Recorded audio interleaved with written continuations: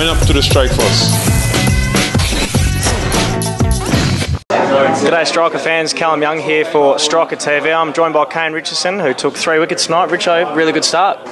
It was, Callum. 1 from 1, obviously, is the perfect start to the competition, so we couldn't ask for much more. The batsman set it up with 190, and then obviously some good overs at the start was always going to be a tough ask, so we got what we wanted. Always good when Doxy and Maxi and Doc can get off to a really good start, and really aggressive start. What was the plan tonight with the batting?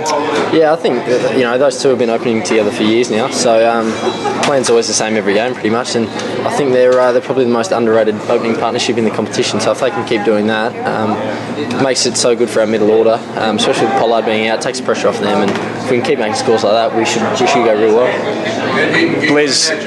Blizz and Borgie are pretty impressed with the middle order. Borgie with some pretty creative batting. It was good to see them really get the runs in the middle order. Yeah, and Adam Crosswade as well. Obviously they're pretty natural stroke makers, so that's going to be their job. Obviously, as we said, if Klinger and Harris get off to the start they do, then that's what they'll do. Personal point of view, you bowled really well. 3 wickets tonight. Obviously, yeah, really happy with your performance. Yeah, it is good.